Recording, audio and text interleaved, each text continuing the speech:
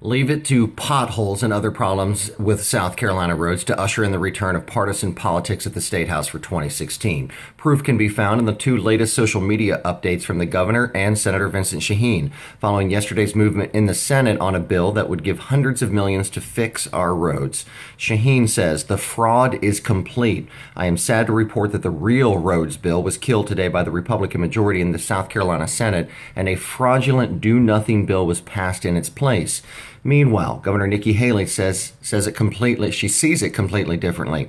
"Thank you to the Senate for moving the ball today on roads. They acknowledge that you have to reform the system before throwing money at it. Let's hope lawmakers can somehow meet at a halfway point.